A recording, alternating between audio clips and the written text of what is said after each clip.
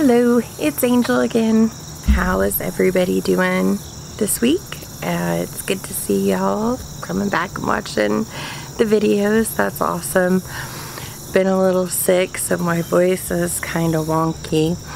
But, so I thought of something fun I would like to try today. I've got this little thing that I normally do whenever I'm meeting people, and since I'm just meeting a bunch of you, I thought I would do this. So it starts out, you're walking through a jungle. You've got a horse, a cow, a lion, a sheep, and a monkey. And you come to a watering hole. And this watering hole is only big enough for you and 4 of the animals. You've got to leave one behind. Which one do you leave behind? And so now is where you decide which one you would want to leave behind. And then I continue on and I say, okay, you have whatever animals you have left from the horse, the cow, the monkey, the sheep, and the lion. And, you know, you're walking through a jungle with those 4 animals and you come to a watering hole. It's only big enough for you and 3 of the animals. You've got to choose another one to leave behind. So now you decide which one you want to leave behind. And so now we're going on and we're going to say you're walking with whatever animals you had left from the horse, the cow, the monkey, the lion, and the sheep. And you know, you're walking along and you come to a watering hole that only has enough water for you and 2 of the animals. You've got to leave another one behind. And so then you, we continue on, you decide, we continue on, and we are walking through a jungle, and you have what animals you have left from your horse, your cow, your monkey, your lion, and your sheep. And we come to a watering hole that's only big enough for you and 1 animal. Which animal do you keep? Now what I want you to do is I want you to remember all of 5 of those animals and the order in which you drop them down. So go ahead and remember those, and then I'm going to take you on a little look of the garden and some things I want to get done and some things that I've got to start harvesting and different things like that. So haven't seen the garden in a little bit, so we'll go ahead and look at that. So remember your answers and we'll be back. Here I've got the toothache plant. I've harvested this twice really good down to next to no flowers, and it's come back with even more flowers every time. I definitely have plenty of seeds for next year, and I have a lot frozen in the freezer to use if anybody, you know, has a toothache. And I'm also this winter going to work on learning how to do a mouthwash with it. So here behind me, all of this here is lemongrass. So I'm going to cut back a lot of this lemongrass, all of it really, because it won't last next year. So I'm going to take down all of this lemongrass and I'm going to freeze some of it, and then I'm going to dehydrate some of it for use in teas. The frozen lemongrass will be able to be used for cooking. Very excited about that. I love lemongrass. It's so yummy.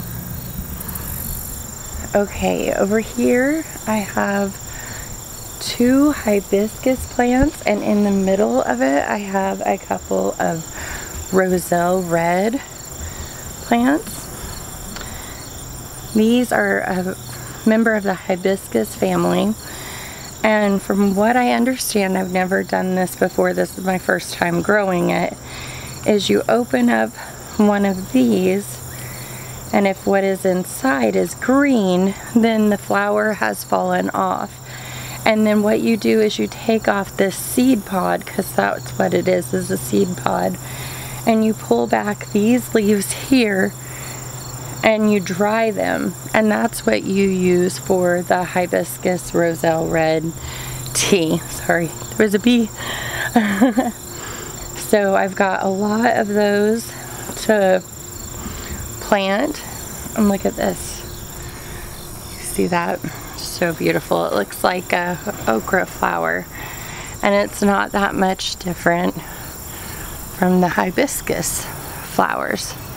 They're so pretty. Up here are the cucamelons. I have quite a few, and I think I'm going to try and do a small jar of refrigerator pickles with them, just to see what that tastes like. So down here under the hibiscus and the roselle red, I had completely forgotten I planted these really unusual beans here, and I've got a couple that are growing.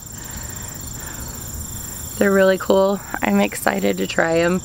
Definitely don't have enough for a meal, but it's good to see them growing, and they were a complete surprise because I completely forgot about planting them.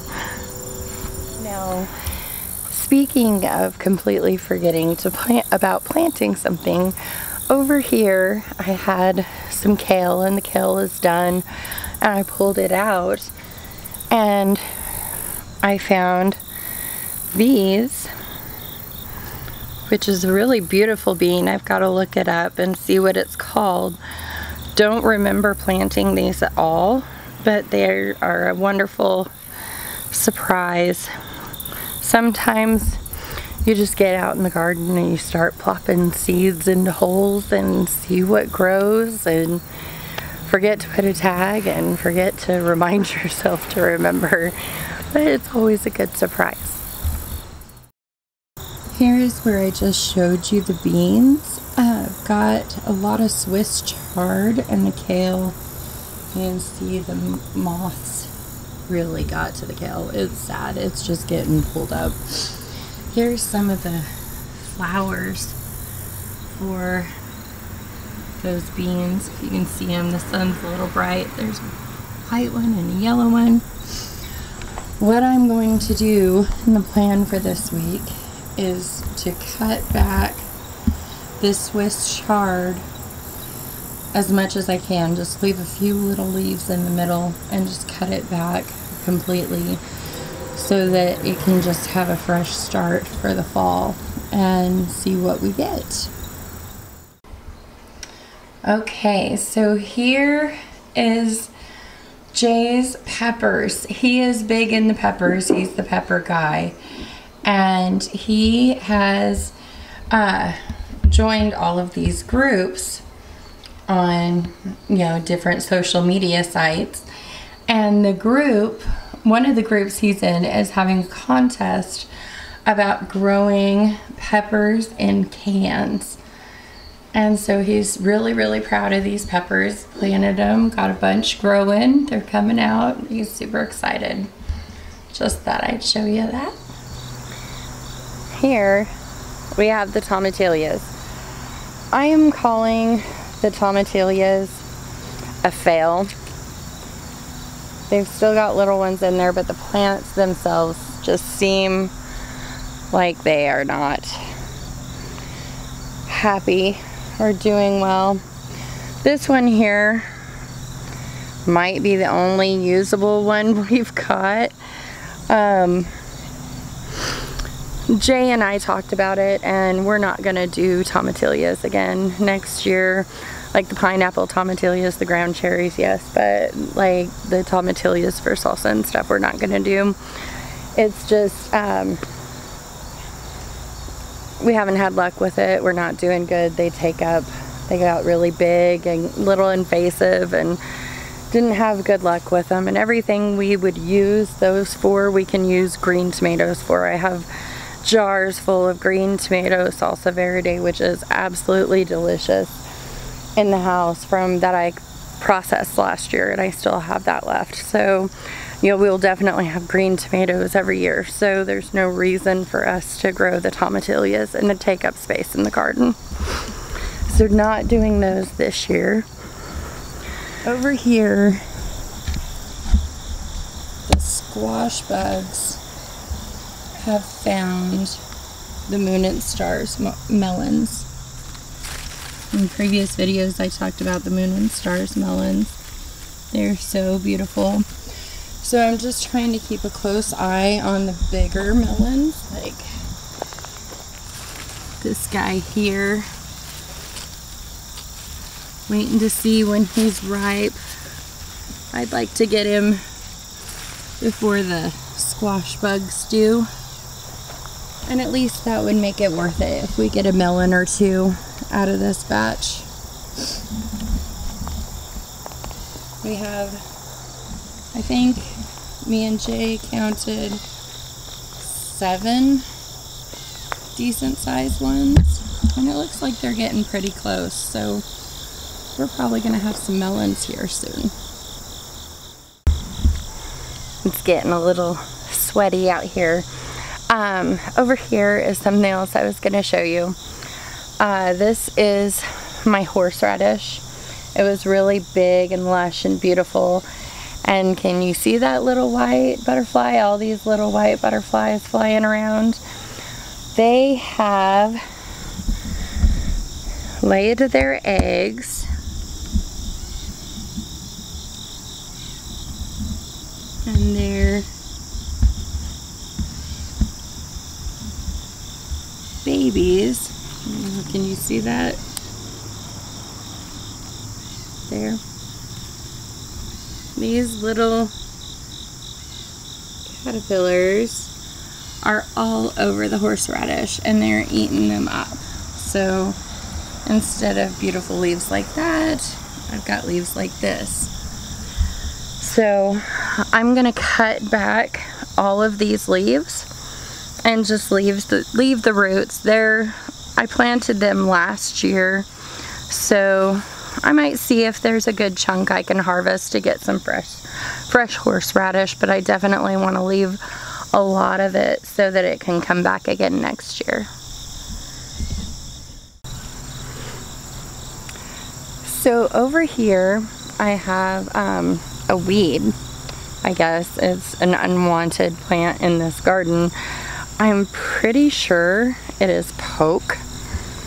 And I know there are some benefits for poke. Not sure what they are, but there's some of the ripe poke berries. I know they are poisonous, so I definitely am going to be very cautious with them. But, oh, look at this. Didn't even notice this. This is a volunteer bean from beans we had last year. Didn't even realize it. And they're drying out. Can you see that? I absolutely love volunteer plants. They are like my garden's little special presents to me. Now here behind me is my rows of tomatoes. Some of them are starting to look pretty bad, but just yesterday I came out and I was able to harvest a huge bowl, one of those big Halloween bowls you put candy in. Harvest a huge bowl full of tomatoes. So I'm not done with them yet. When I am done with them, what I will do is I will come out and I will pick all of the green tomatoes and use those to make a sweet relish out of the green tomatoes. I did that last year. It was so good and really enjoyed it and didn't have enough of it, so I'd like to make it again this year. Here is the mugwort I talked about before, and I'm thinking it's about ready for me to try and save some seeds. I really got to figure out if you know anything about saving seeds from mugwort. I'm really trying to find some information on that. So share below if you know anything about it. But I'm going to get some of these stalks here that don't have any flowers on them. I'm going to cut those and I'm going to hang them upside down to dry for tea.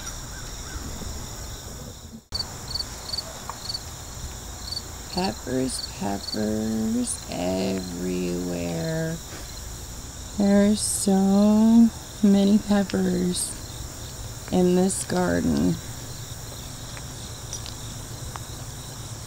Love peppers.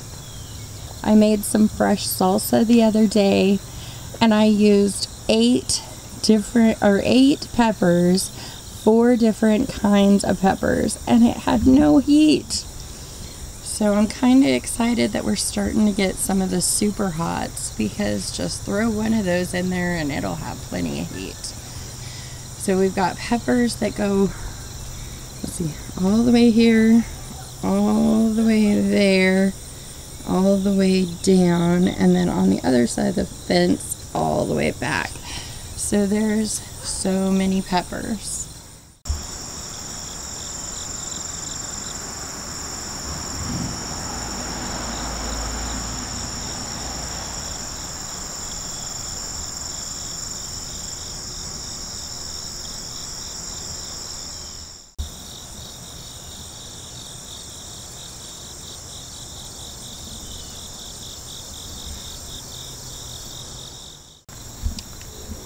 Here is the okra finally coming in, and we had fried okra the other night for dinner. It's so delicious. I love fried okra. It is the most wonderful thing.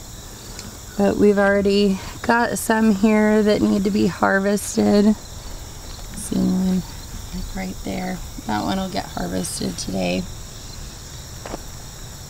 But I'm just gonna let the okra go until it dies, and I might keep a couple of okra plants in the ground until spring so that I can save some seeds from that. This bed here had peppers in it last year, and we had 2 volunteer pepper plants come up that were surprises, and they're producing peppers. That's what we need. We need more peppers. Okay, so the garden is in need of some TLC, like serious TLC, and it's been hot and it's been muggy, and none of us have really wanted to mess with it. So now, like days like today, it's really starting to feel like fall. So days like today, you know, the high today is supposed to be 80 degrees, so that is wonderful. These are days that I definitely plan on getting out in the garden and getting some of these chores that I really want done. And not all of them are even chores, really. I'm super excited about getting to harvest some things I've never harvested before, and, you know, processing some things that I've never processed, and, you know, cleaning out the beds and getting them ready for the winter so that in the spring they'll be ready and fresh and we can just start again. I debated on doing a fall garden. You know, this summer's been so unusual and different. I think that not only do the beds need a little bit of rest and TLC and attention, but I feel like we need a little rest and TLC and attention. So over here I have a bunch of lemon balm. Oh, it smells so good. And I'm going to cut a lot of that back and hang it up to dry to use for teas. Have a little time, have some more time. One is a creeping time, the other one is a common time. I'm going to plant those probably in the little bit later once I get some of these beds cleared out, so I can get those established in a bed before winter hits, see if they can survive the winter and if they come back to kick in next year. So that's about it. That's about all I've got going in the garden, at least for this morning. For not getting over 80 degrees, it certainly got sunny and a little sweaty out there. So I'd just like to, you know, go back to what I started at the beginning of the video. Hopefully everybody remembers, you know, walking through the jungle with their horse, their cow, their monkey, their lion, and their sheep, and what order you drop them off on, and, you know, set them free, whatever, and which one you ultimately kept. Now, this is, like I said, a little getting to know you thing, and I know I can't hear your answers, but maybe it'll help you get to know yourself a little bit better, because it was really enlightening for me when I did it. It didn't surprise me. But, you know, the different answers are supposed to represent different things in your life, and the order in which you would be willing to give those things up. So you have the lion, that represents your pride. You have the horse, that represents your passion. You have the sheep, that represents your friends.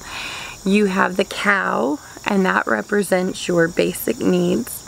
And then you have the monkey, and the monkey represents your children. So tell me what you thought. Did it fit you? Were you, you know, do you think it didn't fit you? What do you think about it? Let me know your thoughts on it. Is this something you would do when you meet somebody as kind of an introduction? It's just a little fun thing. I thought that might be something fun to do while showing you the garden. And I hope you enjoyed the garden, and I hope you all have a wonderful day, and thank you so much for all of the comments I get. They're fabulous, and all of the new subscribers, welcome, and thank you for subscribing, and I really hope you enjoy watching the videos, and I just want to say I love your guts, and you all have a wonderful day. Thank you. Bye-bye.